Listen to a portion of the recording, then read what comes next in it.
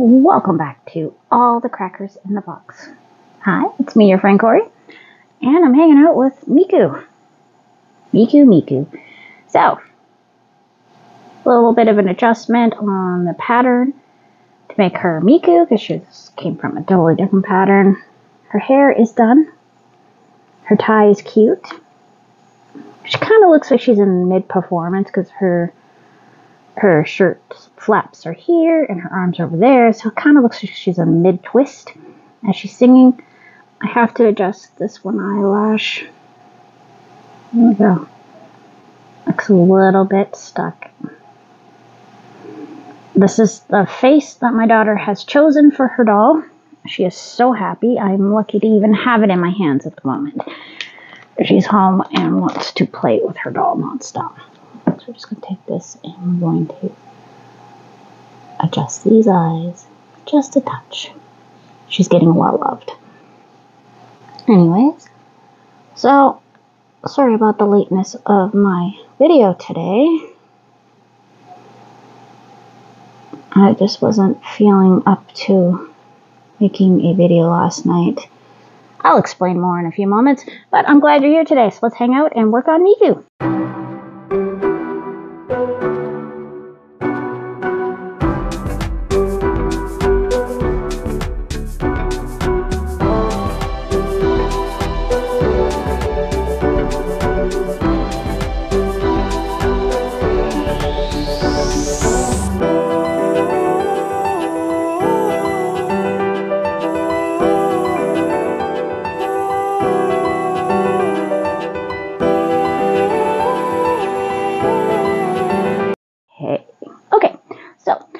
A lot more going on than just Miku. So we got Miku, and all she needs are the square hair ties now in pink, sorry, purpley pink and black.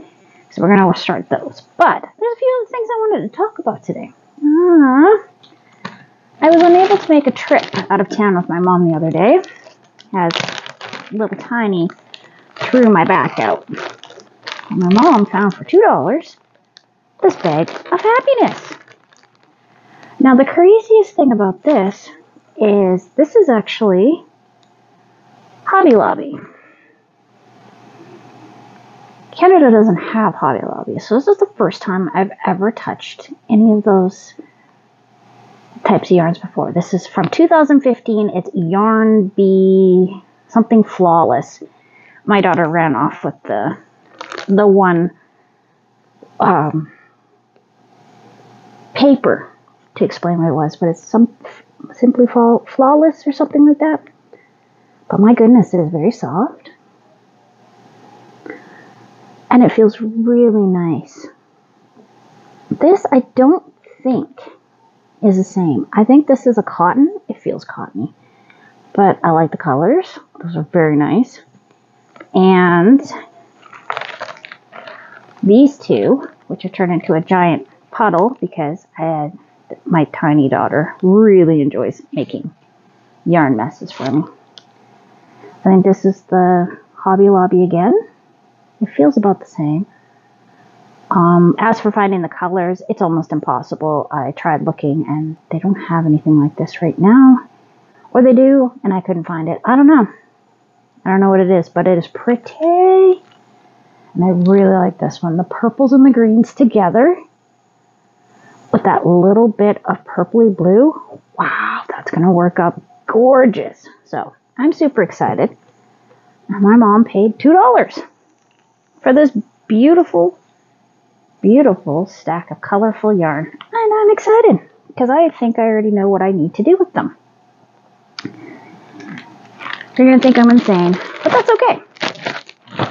Because you can't be an artiste without being a little bit insane. So these are my favorite, best ever headphones. These are Bluetooth. They work takes about 10 to 15 at most minutes to charge them. And lasts upwards to 40 to 80 hours worth of music playing, depending on how loud you have it. And it's Bluetooth, so it's wireless. I wear these all day long. Like, I'm constantly listening to music or listening to stories and stuff like that. And I don't need to share it all with the household. I mean, my kids aren't old enough for some of my music. And I'm starting to notice that this is starting to hear that. You don't hear that, but you can hear that. So it's starting to get to that point where it's going to start peeling soon, because I sweat a lot when I wear these. When I'm cleaning, these are firmly on my head. And I like these ones because, boom, I can turn them outwards, I can still hear my music, and I can still hear everybody around. And the battery. Oh my gosh. Also, I can answer phone calls with them. So what I'm going to have to do is I'm going to have to make covers.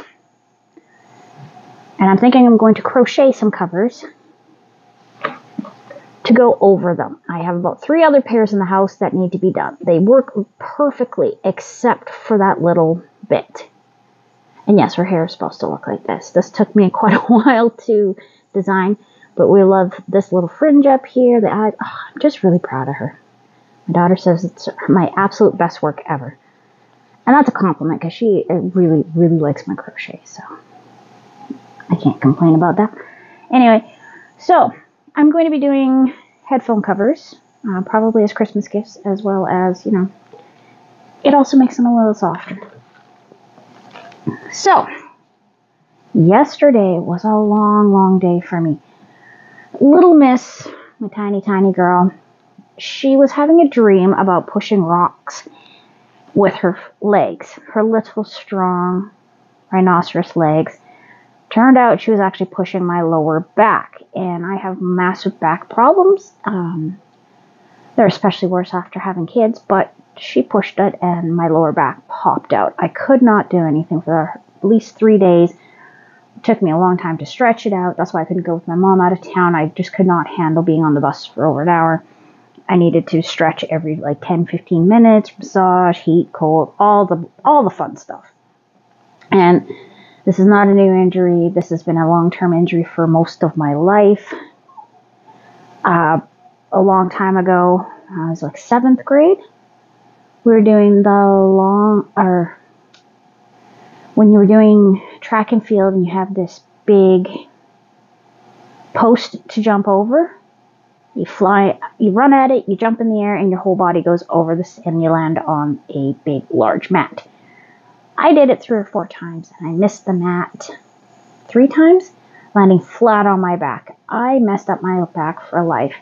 Then a car accident when I was 18, told I would never have kids because my back would never be able to support them. And I had to work out really hard to have a strong enough back, and now I am definitely paying for it. But anyway, these are the things I've already known about myself and that I have to deal with, so I have.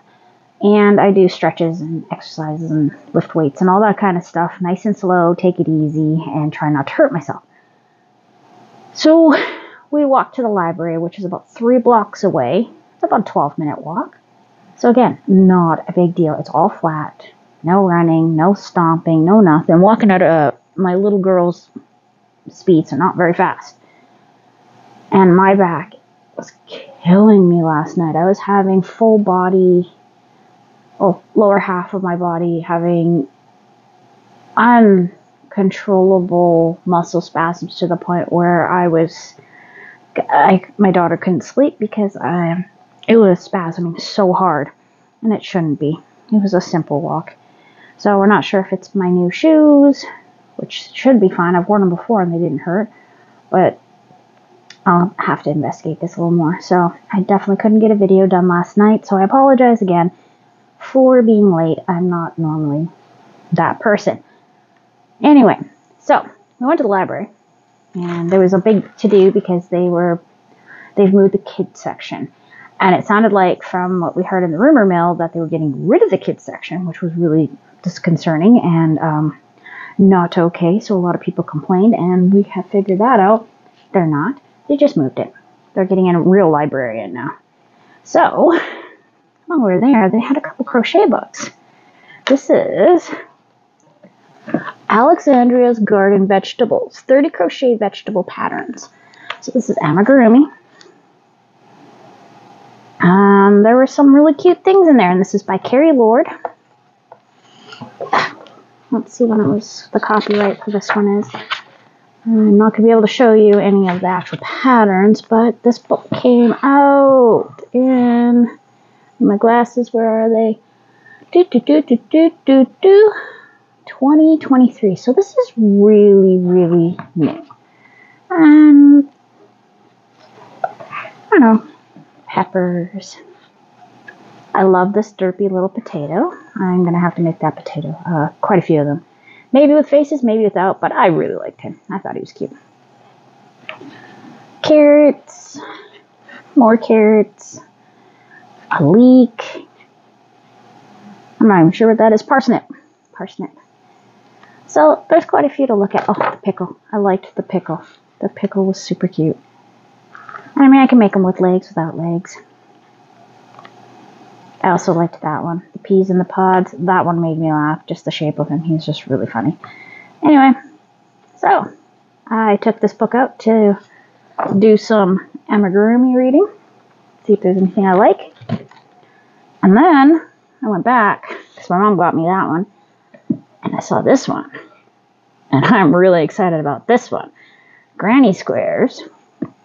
This is by Susan Pinner. And let's see here. Where is... Crochet accessories, natural for toddlers. Okay. I really like that picture. That was really pretty. And you were published in 2013. So just to give you an idea of what I'm looking at here is, ooh, look at all the lovely granny squares. So this book gives you a rundown on granny squares, the history of them, everything from some vintage, which is super fun. Things about different types of yarn, hooks, different projects you could do. So this book was really interesting. So I got this for some nightcap reading. This, however, where did you go? You should be right about here. Has got me thinking, this right here. Maybe not exactly this pattern, but I have a bigger pillow and I've been trying to figure out what I wanted to cover in it, and I think I've come up with my solution. However, I think what I want to do is I want to do it with the skull granny squares and use neon and black. I think that would suit my needs, and maybe some gray in there too. My sheets are gray, so yeah, talking about yarns, techniques. So if you ever find this in the library or in your travels, this is definitely a very good book. Some patterns, some ideas, tablet cases, coasters, felting, shopping bags, just all sorts of fun stuff. And yes, I know you can find most of this online, but sometimes, a book in your hand is a lot of fun. And this picture is just really cool. I really like that. I want that as a picture on my wall. Anyways, so I actually got myself a couple books at the library, if you can believe that. And just one moment. Oh, right.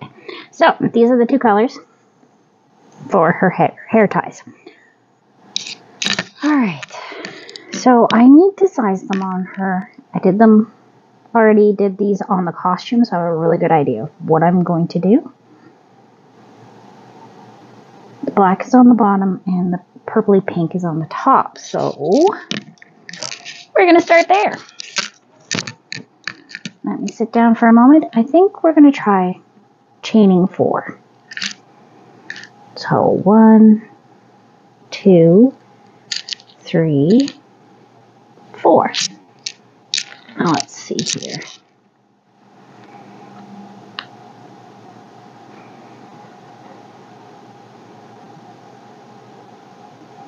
Four is going to be cutting it a little bit close. Let's go 6, 4, 5, 6. Okay. So we'll do 6 on each side. We'll do 2 in each corner. It will end up square. It's a little odd how I did this last time. So give me a sec here while I try to remember. Now that's 1, 2, 3, 4, 5, 6. So we're gonna have to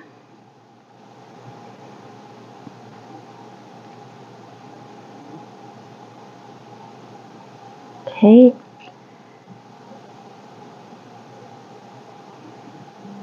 No, that's not what I did. So 1, 2, 3, 4, 5, 6. And then we'll do 1,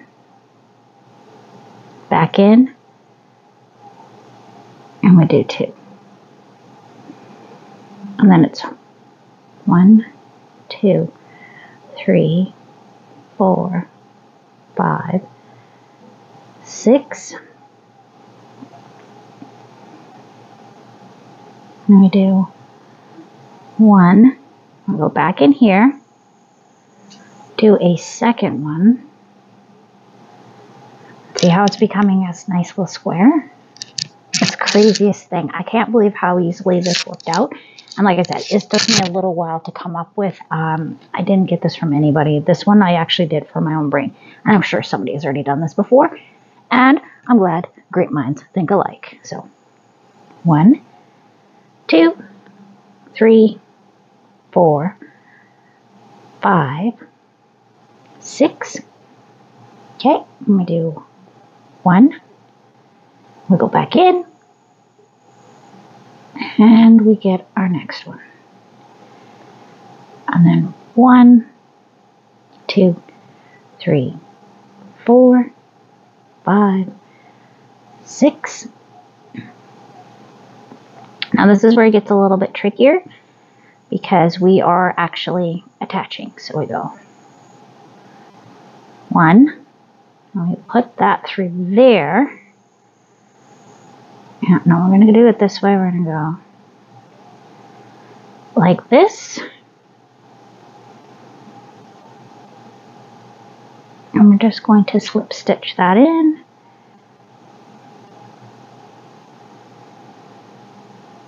And we're going to start right here. Let's not slip stitch it in. Let's actually try just doing a single crochet. So that's 1,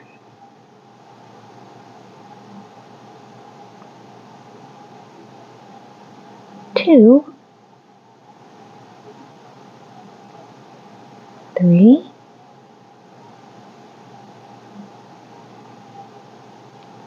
4,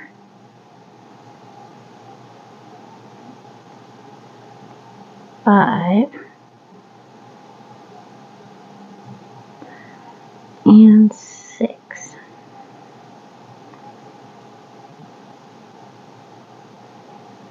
And then we go in here.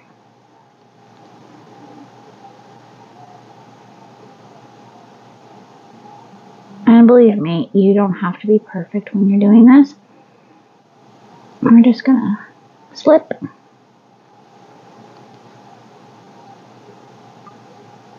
Do one more right here. So we always do 2 in the corners. That's how you're going to keep your corners. I messed up with them on the hat. One of them I did not do 2 in the corners, and it really showed.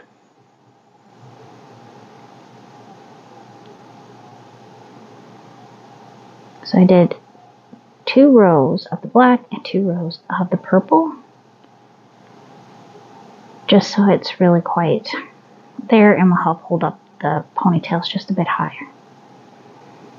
Because my goodness, that girl has high up ponytails.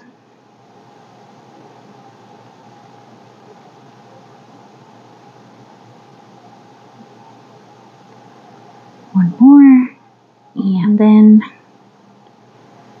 2 in this corner. So we go 1 and 2. And that's how we keep our corners. And if we put it on our head, we'll have to feed the hair through it.